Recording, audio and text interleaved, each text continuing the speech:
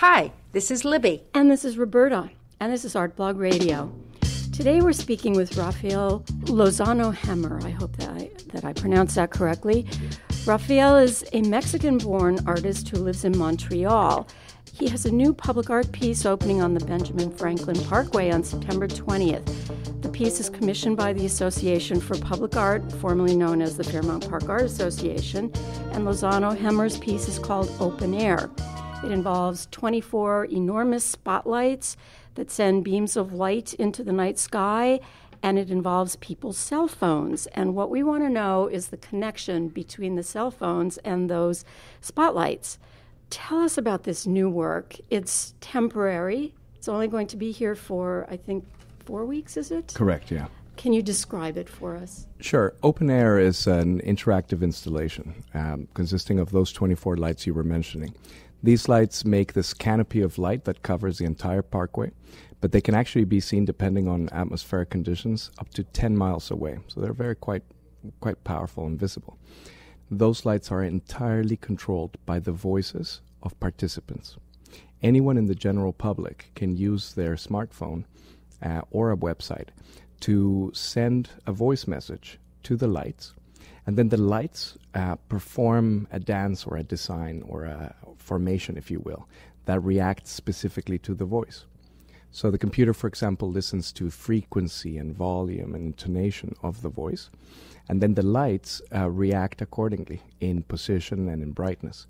But one of the nifty things about cell phone technology is that we know your position in the parkway. We know where you are because most smartphones have GPS tracking. And so the lights, literally, when it's your turn to speak, they rotate to face you and they give you a private light show. So as people participate, they can listen to what others are saying. The idea of the messaging is not unlike, let's say, a rant line or some kind of voicemail application, only instead of your voice ending up in some server, it's actually ending up in the night sky. So what if I don't have an iPhone? If you don't have an iPhone, then you can come to Eakins Oval, where we have a station, which is basically like a project headquarters, and you bring a piece of ID and we give you an iPhone for free so that you can try out the experience. You could also do it over online. So we have a website called openairphilly.net where you can send your messages and listen to the archive of messages.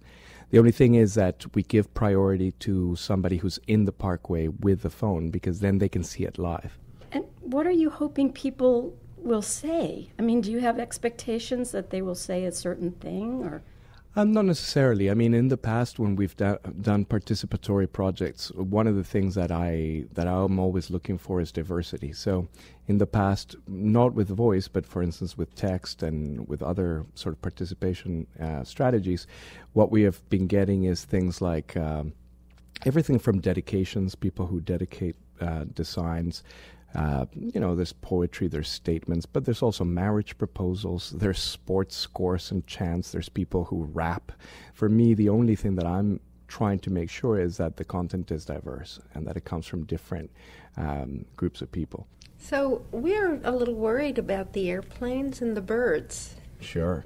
Well, here's the thing is these searchlights, yes, they're very powerful, but they're also really accurately controlled by a servo mechanism. It's basically like a robot, if you will. So we can very accurately tell those lights where to point and where not to point. We have an entire three-dimensional rendering of Philadelphia with all of the flight paths from air traffic control, as well as all of the buildings surrounding the parkway, in such a way that we will make it impossible for any of our lights to ever impacting the neighbors, for example. We want them to love the show, not hate the big flashing light. With the birds, it's a little bit more tricky because we're working with Audubon, Pennsylvania, to ensure that migratory birds are not affected by the lights.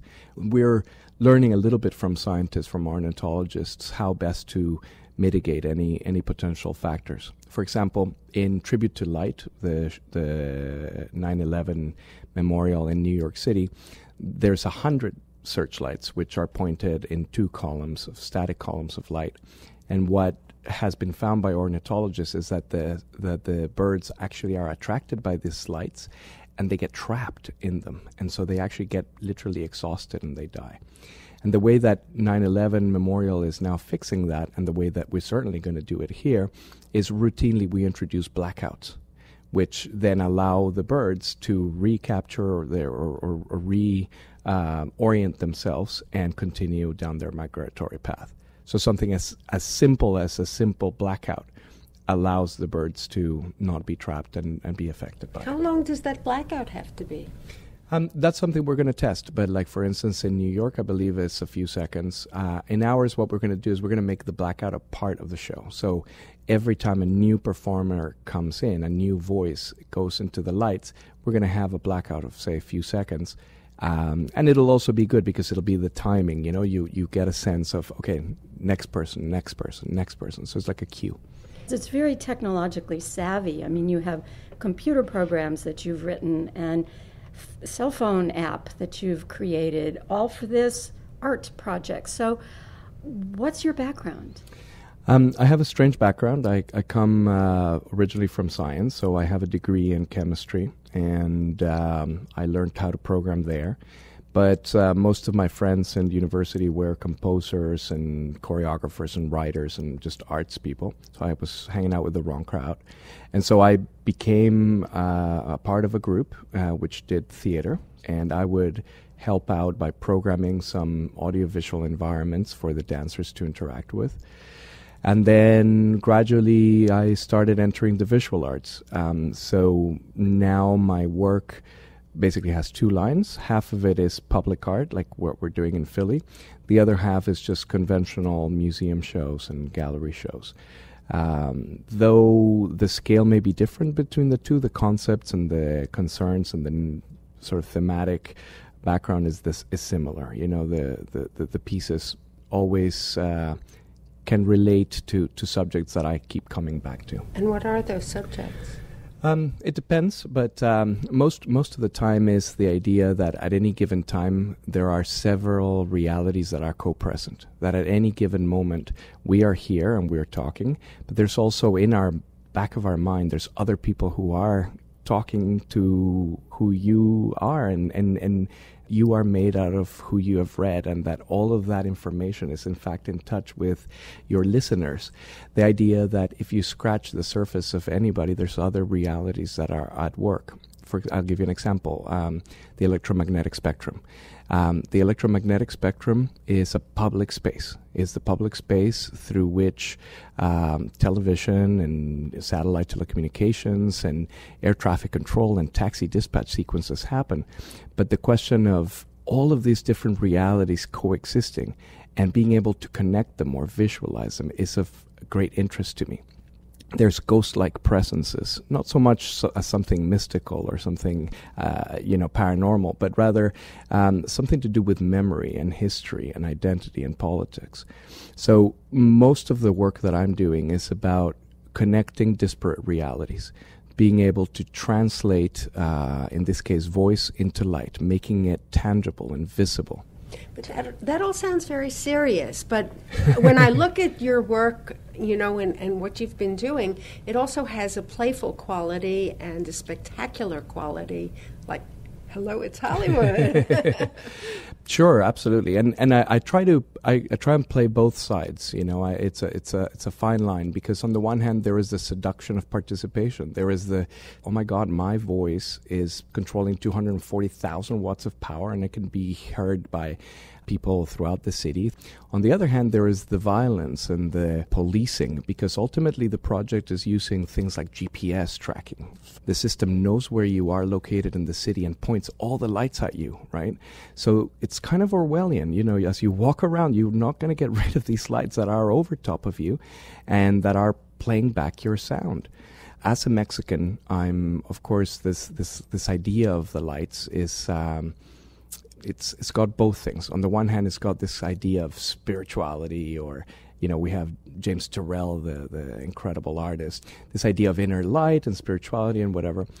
That's beautiful, but I'm equally interested in the light of violence, the light of interrogation, the light of these searchlights looking for Mexican immigrants at the border, or this horrible group of people called the Minutemen who in Arizona track for Mexicans with his powerful spotlights.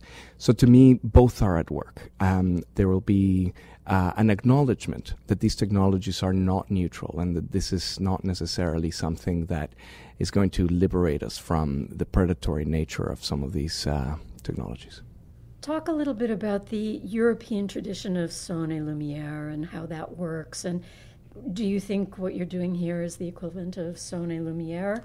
Well, the tradition of son lumière is hundreds of years old. The idea of having this kind of public spectacles that take place in the cities, usually financed by the governments, as an idea to activate their towns and to get their citizens to be involved in the city. It's a beautiful tradition, and the French especially are masters at it.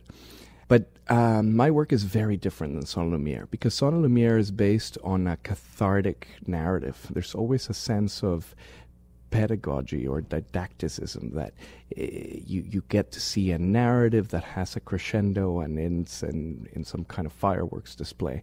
And this kind of orgasmic approach is not what I'm interested in at all, because I think that what it leads to is this passive contemplation. I believe in special effects, but there have to be special causes as well. There have to be special causes and effects. I believe that these artworks need to, first of all, if there's nobody participating, they need to be turned off. Right, I think this applies to Son et Lumière, but it applies to fountains too. The perfect state for a fountain is it should not be working unless there's somebody in front of it. The second thing is that it should not happen in a proscenium. So the proscenium and this idea of having like a privileged vantage point to the show is one that is, of course, based on the privilege of the select elite who are VIPs, who get a special take or a special positioning to view the show. This is very often the case, even in fireworks displays. Whereas what I'm interested in is in creating a panorama, a landscape, something that does not have one location to view it, rather than something that takes over, almost like a treatment, the city. And the final one has to do with it not being pre-programmed. So a Son Lumière show follows a narrative, usually what Said would call an identitarian narrative that tells people what they are. Whereas what I'm interested in doing is in having no narrative. The narrative must emerge out of an ad hoc improvisation from the participants. And this makes my work no less political. It's just that instead of it being the politics of identity and national representation and all that other silliness, it's trying to play out the politics of personal relationships in the city and in the street. So let's talk about politics. Yeah, Did you grow sure. up speaking political thoughts and having arguments at your dinner table when you were a kid? Not really. My parents were nightclub owners in Mexico City, and they were interested in a good party. They were people who were very experimental. My mother was married 6 times, and so we had a variety of different stepdads to deal with. My dad 3 times. So my background is more a very chaotic kind of mishmash. The politics comes more from just, now that I'm a dad, I realize that there's other ways to approach the creation of family, the creation of community, the creation of certain kind of personal responsibility. Now, most of the artists that I admire, people like Krzysztof Wojcicki and Johann Gers and Rachel Whiteread and Hans Hackes, they make absolutely stunning works that are committed and politically critical and engaged. So it's not just that I want to be like them. I think that they're doing such an incredible job that it's the kind of thing that makes me passionate about what we're doing.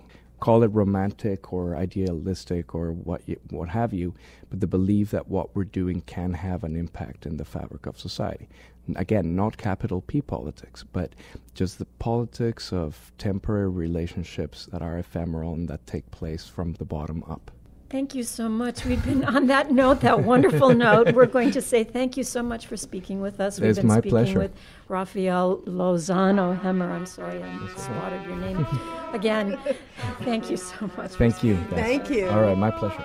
ArtBlog Radio is brought to you by the ArtBlog.org. Thanks to our sponsors, including the Knight Foundation. Also, we want to thank Peter Crimmins, who makes us sound good. He's our editor. And thanks to Eric Biondo for his music. You can download these podcasts at the artblog.org/radio.